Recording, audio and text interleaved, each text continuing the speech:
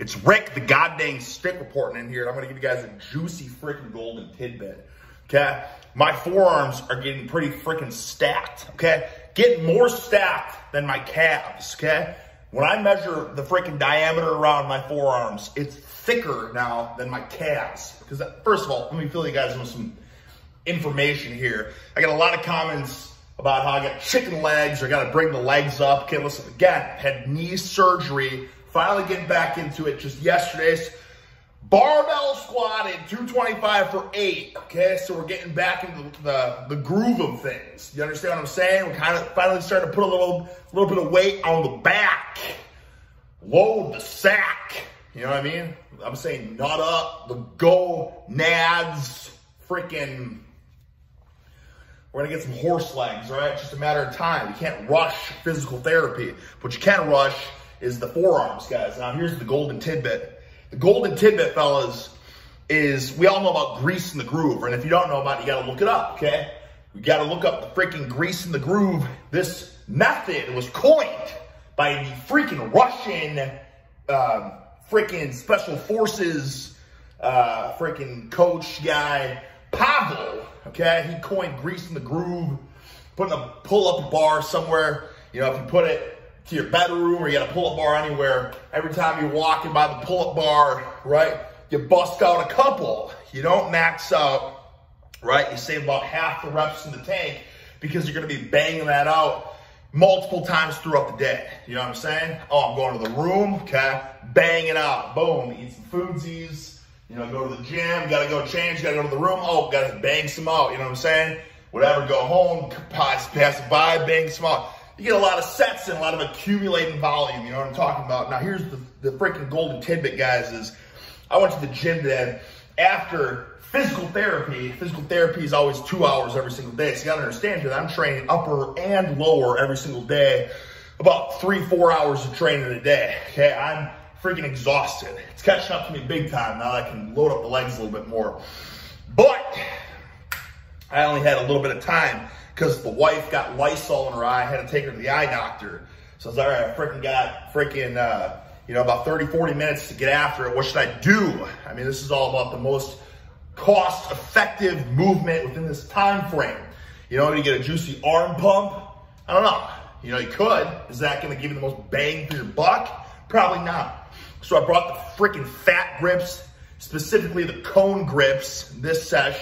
I tell you guys, and I saw one of the rats nesters at the gym the other day, and he pulled out his freaking fat grips, and I have my freaking fat grips in my hands, and that's what it's all about. Because if you know, you know. You know, you freaking fat grip implements, okay? You want to freaking get some fat freaking muscle bellies, get the freaking fat grips. You understand what I'm saying? Fat grips. Banged up pull-ups, okay? Neutral grip, weighted pull-ups, freaking close grip, chin-ups with the fats, freaking wide grip, pull-ups with the fats, okay? Did that, freaking toasted. Everything's cooking. Specifically, let me tell you guys something. When I do neutral grip, close neutral grip, chin-ups with the fat grips on, I even feel that in my chest. You know what I'm talking about? That's freaking activating every single muscle fiber in your upper body. But what's the golden tidbit, Sticky Ricky? Get to the point. The golden tidbit is you got to get one of those doorway pull-up bars, okay? You got to get one of those so that you can bang out pull-ups throughout the day. Golden tidbit is you got to put the fat grips on it, because when you're greasing the groove, you're not going to the maximum anyways, because you're not trying to toast those muscles to death, right? You're just trying to make them more neurologically more efficient, okay? But when you throw those fat grips on there, guys, again, accumulating volume and intensity, those fat grip suckers, man, those turn those pull-ups, you know, you freaking pull up here, and when you got the freaking fat grips, you know what I'm saying? It's like, frick. Toast your hands, toast your forearms. It just makes the pull-up that much better of a movement. So we can wrap this video up. I guess this video could have been 10 seconds long. Golden tidbit is you got to grease the groove with pull-ups with fat grip handles. I mean, we're talking, you want a freaking shortcut to be jacked and stacked, downright succulent, freaking bulbous, curvaceous muscle bellies, you know, the fat grips, freaking door handle, okay? I don't care how you grease the groove. I don't care what you do, but throw those suckers on the handle. I'm telling you, you're gonna have a stronger grip. Okay, let me tell you something about fat grips real fast here. Let me tell you about something about fat grips, okay? When you put the freaking fat grips, here's another freaking golden tip I'm gonna throw you away. When you put the fat grips on, it's like, damn, that's hard, right? Those fat grips are hard. You're doing freaking, okay, here's another freaking golden tidbit before I even get into that golden tidbit, okay? Lateral raises with fat grips, okay?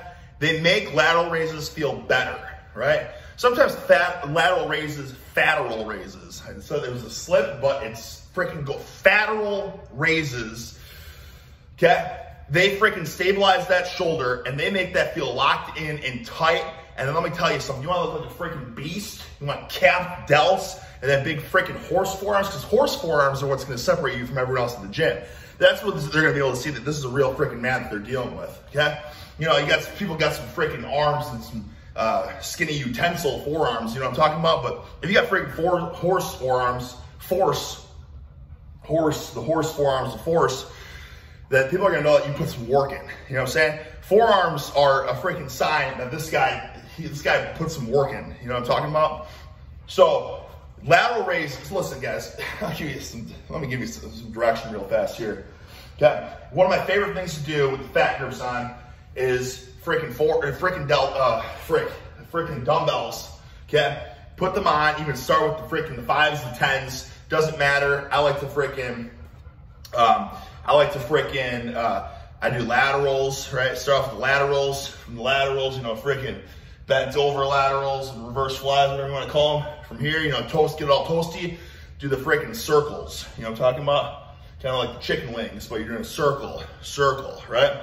Because that way you're still really capping those delts. Okay, and all of a sudden that's kind of turned into a little freaking hammer curl, right? As your shoulders are getting toasty, you turn it into a hammer curl, right?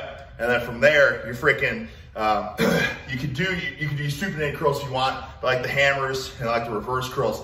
Let me tell you another golden tidbit real fast. With the fat grips on dumbbells, reverse curls feel good. I've always hated doing reverse curls with dumbbells.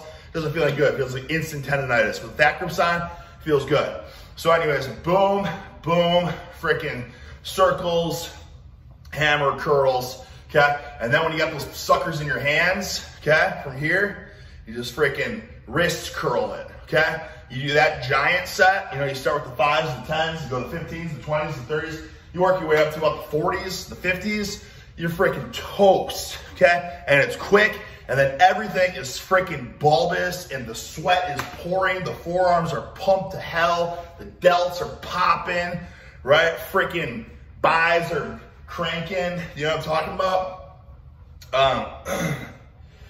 Okay, we gotta circle back to the other tidbit real fast. I don't remember what we were even talking about. Damn it. Shit! All right, well, I guess that's it. I'm sorry. I lost track of what I was talking about. But that's a freaking, I mean, those are plenty of golden tidbits right there. Damn it! Damn it! Damn it!